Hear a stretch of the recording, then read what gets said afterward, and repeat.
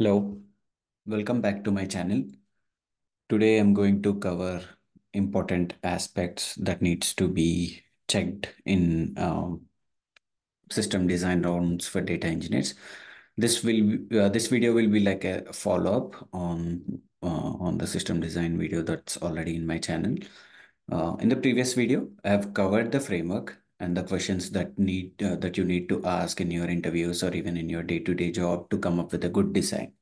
In this video, what I'll do, I'll quickly cover those aspects as well on a very high level, and then um, I'll go over the important aspects that you need to check during the interviews. Basically, if you go over the important aspects that I covered today in your interviews, it will give your interviewer an idea or a confidence, that you have well-rounded understanding of designing a data pipeline. So let's get started. The first aspect is from the previous video. So basically, where I've talked about the framework, right? Framework for designing data pipeline, or in fact, any software system, right? Gather the requirements by asking questions. This is one of the very important aspects in your interviews. Ask as many questions as possible. Don't jump into the design straightforward. Trust me, asking as many questions as possible will help interviewer evaluate your understanding reasoning. It's not about coming up with 100% accurate or 100% good design. It's always about asking questions, understanding the requirements, being collaborative, and coming up with a design that's flexible. Those are the important aspects that the interviewer is looking for. So always ask as many questions as possible. I'm repeating myself, but this is the most important aspect in system design round. Okay, so once you ask bunch of questions, on the output side of things, like always start from customer, right? Always start from the output. Like important questions are how the data is consumed, how often data needs to be refreshed, what's important for customer, is it consistency, availability, all that stuff, right? And then you go to the ingestion layer, you understand where you are getting the data from, how often you are getting the data, what's the size, format, all that stuff.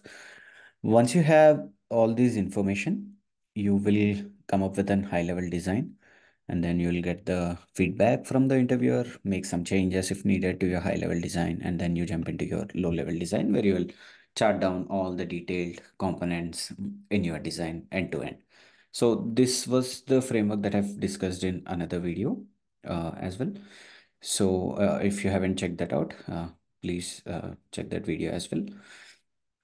In this video, I wanted to go over the important aspects that you need to cover whenever you're designing a data pipeline. Maybe have this as a checklist whenever you go for interviews next time. Have this as a checklist and maybe check each box to make sure that you have covered this in the interviews. So one of the important aspects is scalability. So whenever you design a pipeline, let's say you're interviewing for Walmart, and you have to design your data pipeline to consume data from, let's say, fulfillment centers. Let's say Walmart have 100 fulfillment centers today, but it can grow, right? What does grow means? Like Walmart can have like 1,000 fulfillment centers in next 2 years. That means you'll have more data coming in. So your data pipeline should be scalable enough to manage growing data needs, to handle growing data needs. So that's what scalability means. So when you design a pipeline, right, make sure your storage and compute uh, services that you use in your data pipeline will accommodate scalability. Let's say if you're using S3, S3 is uh, by default scalable, like you can put as much data as you want, right? Um, and also for compute, let's say you're using Redshift cluster, or maybe you're using Glue or EMR. Just make sure whatever the services that you use in your pipeline allow accommodate scalability for future needs, right? So this is very important aspect that you need to make sure and that you need to cover during your interviews or even in like day-to-day work as well. And then validation. Validation is also one of the important pieces for your pipeline. um, you need to have some kind of validation in place.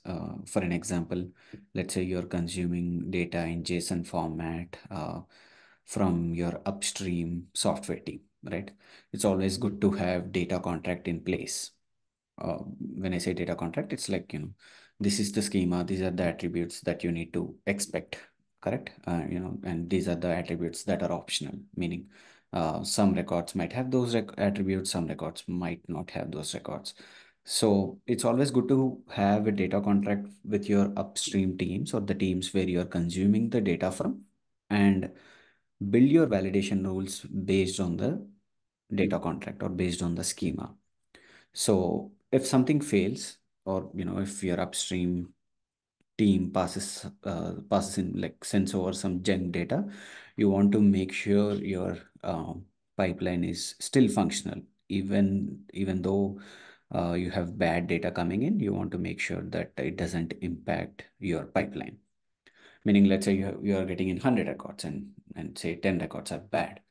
You don't want those 10 records, bad 10 records, to mess up whole processing of other 90 records.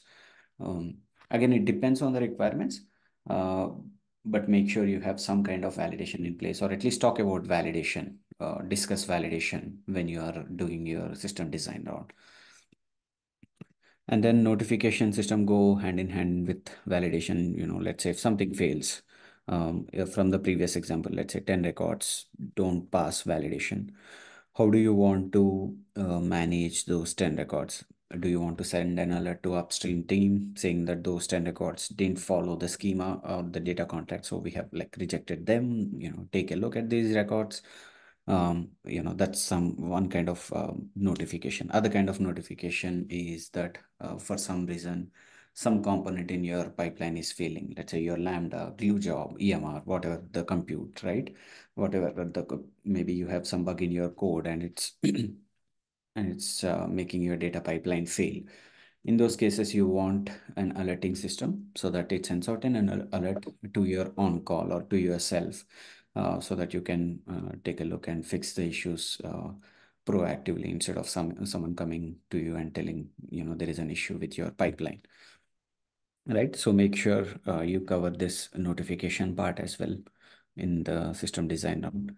And then maintainability. There are two important aspects, but this is more for your regular day-to-day job, but feel free to cover this in interviews as well. Backfilling. How flexible is your design, or how can your design allow backfilling? So what does backfilling mean? Let's say your pipeline ran for month of April, and in first week of May, you got to know there is an issue with business logic that you have got, or maybe issue with the upstream data, or any kind, there can be any kind of issue, right? So uh, and now you have to backfill the whole month of April's data. Is your design flexible enough to accommodate backfilling? Is it easy to backfill whenever there is an issue? So it's very important to have backfilling covered as well whenever you're designing. And then idempotency or idempotent, meaning your pipeline needs to be idempotent, meaning no matter how many times you run your pipeline, it should always produce same results. Let's say you have a batch pipeline and you run it for today, which is April 27th, at 10 a.m. And let's say you run the same pipeline on April 27th at 11 a.m. It shouldn't generate different results. It should generate the same results. If it generates a different results, then it will be a mess for you to fix the pipeline. So always make sure um, to have your pipeline as idempotent by picking the right load strategy, right? There are different load strategies, right? Like insert, replace, merge, upset. So make sure your load strategy fits your use case, fits your business purpose, and then have your pipeline idempotent so that it's very easy to maintain. And then last important aspect that I wanted to cover is auditing or data sanity. You run your pipelines, great. You're getting the input data, and it goes through your pipeline and you get the output data. But how will you make sure that whatever the data that you are producing is accurate or it's valid data, right? Have some rules in place in your pipeline or outside your pipeline, right? To make sure that your data is valid. Going back to our example, Walmart example, right? Let's say if your network has 100 fulfillment centers today or 100 stores, 100 sites, and you're expected to have data from all 100 sites whenever you process the pipeline daily. So just have it distinct on warehouse ID or site ID or fulfillment ID to make sure that you get all the 100 sites whenever you are processing, right? If you get more than 100, or if you get, way less than 100, maybe let's say you get 10 unique site IDs for that day, then there is a huge problem with your upstream or somewhere in your pipeline that needs to be fixed. So it's always important to have the data sanity checks or data auditing in places in place uh, for big data products, or for your pipelines. So these are the important aspects that I wanted to cover. I'll go over, summarize whatever we have covered quickly. So basically, we talked about the framework. You ask questions, get the requirements, do the high level design, get the sign off, get feedback from your interviewer or from your stakeholders, and then jump into low level design. Okay. And whenever you're designing, doing your low level design, make sure you cover all these important aspects. Make sure your pipeline is scalable. Make sure you have validation rules in place. Make sure you have notification alerting systems in place if something goes wrong. Make sure your pipeline is maintainable. Make sure you have data sanity checks in place as well. So if you cover all these aspects, it will show your depth, and it will help with your interview as well. Hope you have enjoyed this video, and I'm looking forward to making more videos like this on system design. Thanks for watching. Bye.